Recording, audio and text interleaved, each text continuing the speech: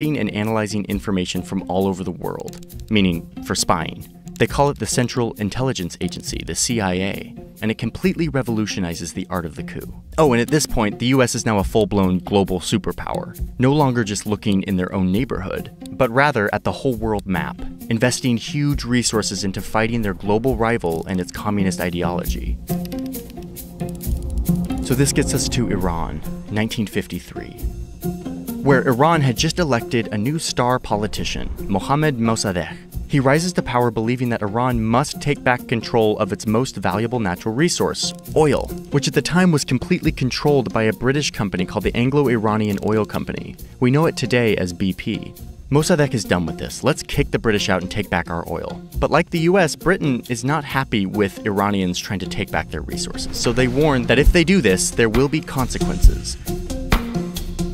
So the British catch a quick meeting with the CIA's Middle East guy who was passing through London, and they pitch him on this idea: let's throw out Mossadegh. The CIA's like, okay, and they kind of sniff communist vibes on Mossadegh with this big desire to nationalize Iran's oil, or at least they tell themselves they do. So the CIA agrees, and they secretly send this guy to Iran. He's the Middle East bureau chief, Kermit Roosevelt. He's like in his 30s. Oh, and yes, he is the grandson of another big coup guy, Teddy Roosevelt, who I have gone into in other videos. Roosevelt sneaks into Iran and is given $1 million taxpayer dollars to use, quote, in any way that would bring about the fall of Mossadegh. So now there's American CIA agents in Iran secretly trying to overthrow the government. And it's a rocky start at first with a bunch of failures. But they start using their money to get traction, bribing politicians, religious clerics, and other leaders to say divisive and controversial things about Mossadegh.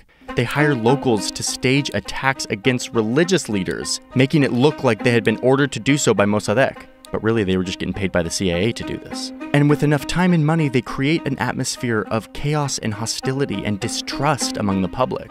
Oh, and there's weapons. The CIA stashes enough weapons and explosives to support a, quote, 10,000-man guerrilla organization for 6 months, like just in case they need to, start a full-on conflict.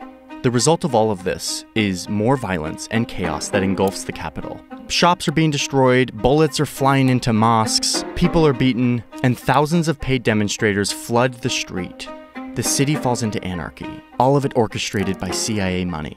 And in the end, this all results in a bloody shootout at Mossadegh's house. He eventually gives up and turns himself in.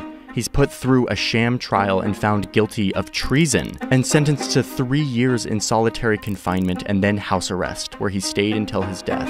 The previous ruler of Iran, Mohammad Reza Shah, which just means king, had fled the country. But now, with the democratically elected Mossadegh gone, and with the backing of the US and UK, he could charter a flight back into Iran and take control. The Shah crowns himself in a tradition which goes back 25 centuries. His title is King of Kings, and he becomes Emperor of his nation. The US really came out on top here. They got what they wanted. They now have an American-friendly dictator in a powerful country in the Middle East, who is now welcoming American oil companies to get in on one of the largest oil reserves on Earth. Under the Shah, Iran becomes a brutal police state. He executed military officers, student leaders, anyone associated with Mossadegh. He set up a secret police force, and life was brutal. So brutal that in 1979, the frustration of Iranians burst forth in mass protests that ran the Shah out of office and replaced him with an inspiring new leader who would turn Iran into an Islamic republic, built in part off a foundation of resentment for the US having meddled in their country. The Islamic Republic has held power ever since, and has morphed into the oppressive theocracy we know today, though maybe not for